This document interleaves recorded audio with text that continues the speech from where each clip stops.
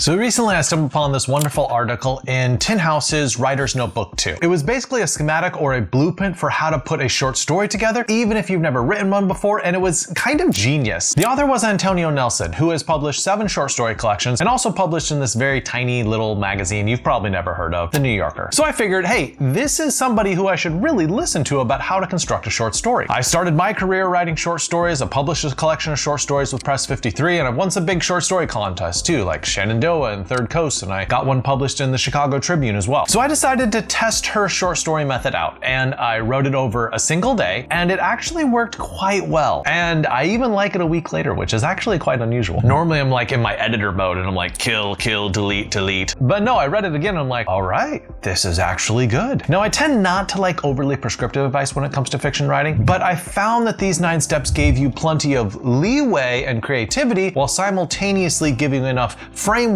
to guide you in the writing of a short story. So here are the 9 steps, and along the way I'm going to give lots of examples from famous short stories and also explain how I wrote my short story using this advice. 1. Write a story about something that's happened to you. I think she starts with this because tapping into a story that you know from your own life is a really good way to get to material with deeper weight that has real significance. If you struggle with infertility, or you've gone through a divorce, or you suffered from a theft, like all of these things are elements that you could turn into a story. And don't feel constrained by what actually happened in real life. What happened in real life is just the starting point for your story. Perhaps in real life you had an illness which made you sick, but in your story you want to up the stakes a little bit, maybe make it life-threatening. Perhaps you were in love with someone in real life, but to spice it up in the story you add another person who was like vying for your beloved's attention, and so now it's sort of this love triangle. And when you look at short stories, there's actually quite a lot of famous short stories that just draw from the author's experience. James Baldwin's Sunny Blues draws from his experience growing up in Harlem. Philip Roth's Goodbye Columbus draws from his experiences of growing up as a Jew in New Jersey. Tim O'Brien's The Things They Carry draws from his experience of fighting in the Vietnam War. And because Alice Munro just died, bless her heart, I have to bring up her short story, Boys and Girls, which mirrored her own upbringing in Canada. For my short story, I'm a big chess player, so I wrote about going to a chess tournament. And I did so thinking, hey, Queen's Gambit was amazing. Everybody seemed to love and watch that show, so I felt like there was a market there for this type of story. Nelson's second step, write the same story from a different point of view. Nelson, you're a genius. This is an essential step because it's teaching you how to rotate between a whole bunch of different perspectives to try to find the exact right perspective to tell the story from. After all, the best way to tell the story might not feature you as the main character. Sometimes authors write pretty decent stories that would be amazing stories if they were just told from a different point of view. The neighbor's point of view, or the spouse's point of view, the child's point of view, or even say the gun's point of view. Yes, you can write a story from an inanimate POV, although don't try that tricky stuff too often. Now, this is a great step because I don't think you can truly understand your story until you've looked at it from multiple points of view. Now, how do you choose between all these different points of view? Ideally, you want to choose one from a perspective of someone who has something at stake in the story. What's going to happen if they don't get what they want? A wife might have her marriage at stake. A husband might have his career at stake. A neighbor might have his very happiness at stake, and maybe he's considering suicide or something. And as you're playing with these points of view, don't forget that you might end up with a very weird point of view. Like Jorge Luis Borges, he has a short story called The House of Asterion, where he writes it from the perspective of a minotaur. Yeah, that minotaur, like the Greek myth type of minotaur. So don't be afraid of considering lots of options for what point of view you could tell the story from. Now, for my story, I didn't make up my point of view. I chose a character who was female, so I had a strong feminine lead as the narrator. Nelson's third step out of the 9 is to create a ticking clock. A ticking clock is a countdown to a particular event. Think about how many high school stories have a countdown to prom at the end of the year. Or think about how every single road trip is structured so we're looking forward to the end. Or any sort of summer romance, it's confined within the summer, so we know there's an end point at the end of the summer when the story's gonna end. Ooh, I said end way too many times there. End. So a ticking clock pressurizes your book. It gives the reader something to look forward to. They are counting down until they reach that climactic event. It creates tension in the story, and it creates suspense in the story because the reader wants to know how it's going to end. Kind of like how in this video, you're looking forward to the 9th step of this guide. I've structured this video so it's ticking towards the finale. Think of the ticking clock of Cinderella. We have that midnight hour and she's gonna transform back, and so we're anticipating that as readers to see what will happen. Or a movie like Run Lola Run, where she has 20 minutes to find 100,000 Deutschmarks in order to save her boyfriend. Or the recent show would be The Bear, and this cooking show has a ticking clock in a lot of the episodes. It's always super high stakes and super high pressure, and they have a deadline. One example from that show is Carmi's renovation of his restaurant super expensive, and he has 18 months to pay back Uncle Jimmy, or else he's gonna bulldoze the whole thing. Now, for my story, the ticking clock was the countdown to the chess tournament, right? At the beginning of the story, I announced the chess tournament, and it's working towards that climactic event. So we're waiting until it happens. The fourth step is to create props or objects. From Frodo's ring to that spinning top in Inception, objects are never merely objects in fiction. They're always endowed with this potency. They're totems. They have this outsized power and meaning. So the next step is to pick an object for your story. This could be a bracelet, it could be a stamp, it could be a poker set. Now, here's some advice on how to choose a good object. 1, it's always good to have some sort of sentimental attachment to that object. 2, look for a way for that object to be involved in the plot in some way. What does it make one of the characters do? How does it change them throughout the story? You want to make sure it's necessary for the story, and if you took it out of the story wouldn't work. And 3, I would recommend trying to choose not a typical object, but a slightly rare or more unusual object. An engagement ring might be a powerful object, but it might be also too cliche of an object. Now, you don't want this object to appear only once inside the story and then just vanish during the second half. Ideally, you'll have this object throughout all different points in the story,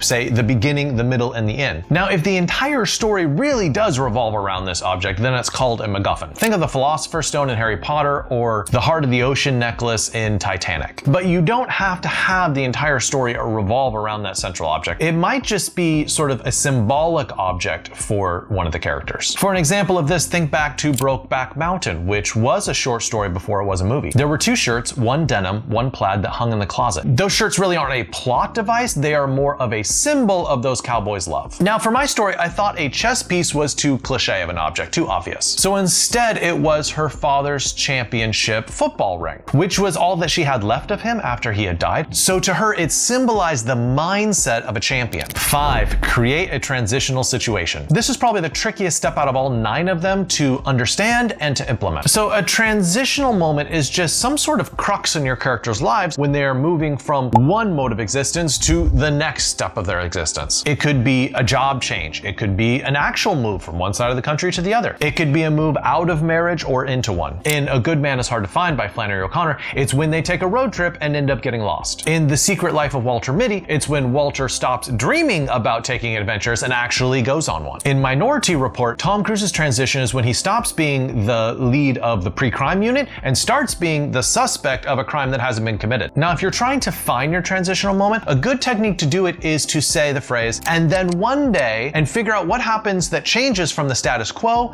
to the new part of your character's existence. That is your transitional moment. And then one day, Now, I have to say this, in many short stories, that transitional moment might be very small, it might be very delicate. It doesn't have to be life-altering. That's because so many writers have been trained in movies and novels, so they're looking for these giant shifts. But short stories are more delicate, subtle things. You might need a very small transitional moment. It might be a very internal transition for your character. It might be some kind of epiphany. In my story, it was my character deciding to participate in a chess tournament for the very first time. She was out of her comfort zone, she didn't know what was going to happen, but she decided to try. The sixth step is to add a world event. For the reader, you want to connect the world to the story in some way. Imagine being a reader and stepping into a short story where they have no reference points. They don't know what's going on. Perhaps they don't even know you as an author. It makes it much easier to trust you as an author if they can step in and immediately see a famous figure they know or a historical event that they're familiar with. For example, if a story takes place at a Thanksgiving dinner, the reader automatically has a connection to that story. They've been like, oh, I've been to a Thanksgiving dinner. They have emotions about it, and so that's their way into the story. And what's even better is when it comes time to market this short story or market the short story collection, you will have a touch point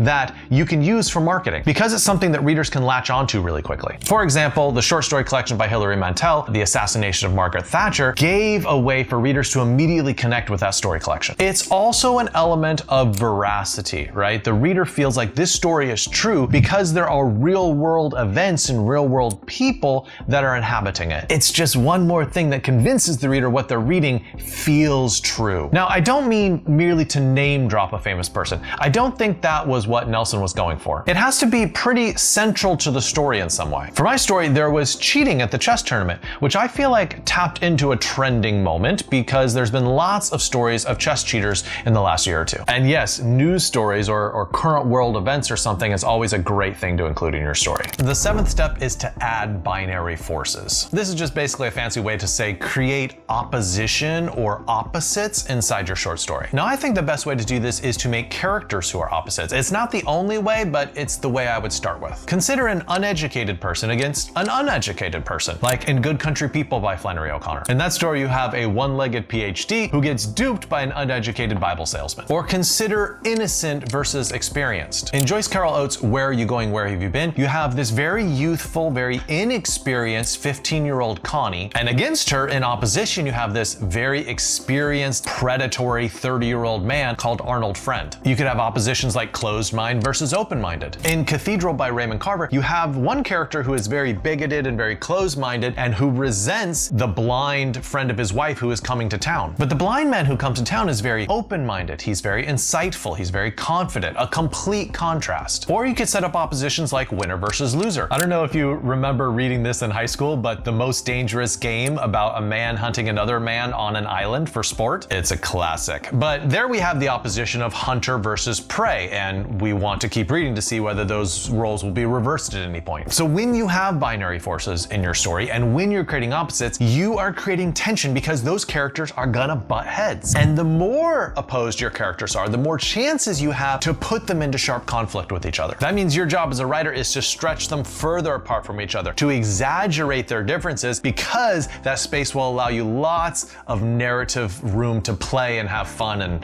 create a little messy conflict. All right, we're almost finished here. 2 more steps. The 8th step is Freytag's pyramid. So a lot of Nelson's advice so far has been focusing on certain portions of the story. Now we're going to look at the story as a whole and think, how do we shape this story? What happens sequentially in a plot? And so Freytag's pyramid is one option you have for how to structure a storyline. You start with an exposition, which is basically the introduction. You have some sort of rising action, then a climactic moment, the point of no return, then you have falling action, and then the denouement at the end, which is basically French for the ending. Now, Freytag's pyramid is the structure of a tragedy, so it might be that your climax comes 90% of the way through the story rather than right in the middle of the story, so you can obviously change this pyramid as necessary. Another good structure to look at is the 7-point plot structure. For that, you start with a hook, and then you move through a series of plot turns and pinches. Remember, pinch points are outside events that force your character to take action, while plot events are things that your character does to move the story forward. And I like the way that this one escalates all the way up to plot turn 2, climax, and then resolution. But I will say that a lot of very famous short stories don't follow neat structures like this. Think of John Updike's A&P. It's about a boy working in a convenience store and he watches these girls come in who are extremely beautiful, and there's not exactly rising arc and climax, and I don't know, it's a different type of storyline. It's more of like a snapshot moment than a traditional arc. So I would consider using one of these narrative structures for your story, but don't feel like you absolutely have to. You always have a lot of latitude to change them as necessary to fit the type of story that you're trying to tell. But I will say that with my chess story, it does follow the general rising action to a climax of a cheater exposed at a chess tournament and what happens to that character, and then the ending. So a lot of times you do end up following that because it's a great structure to get emotions out of the reader.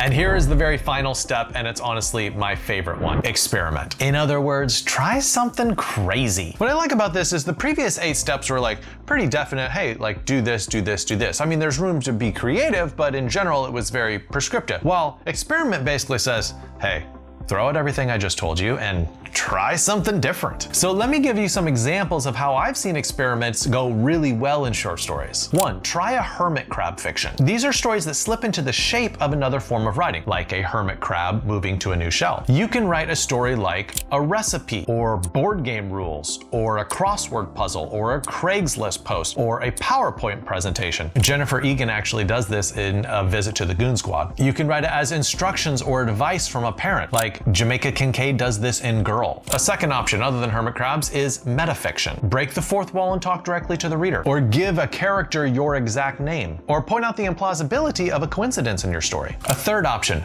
make your narrator unreliable. How are they going to lie? How are they going to slant the truth? To what extent are they unreliable? Like wildly unreliable, or just, fibbing little here and there? A fourth way you can experiment, try writing within specific restraints. Like don't use any words that are longer than 2 syllables. Or pick 2 objects like a splinter and a dinner bell, and then somehow find a way to include those in the story. Now I have to say, for my story, I didn't experiment in any formal or technical way. But I still think this is a great step in the short story writing process because it opens up your mind to all sorts of possibilities for what you can do with a short story. I cannot wait to see all the short stories that you guys create based on this advice. Good luck writing, and don't forget to subscribe and like.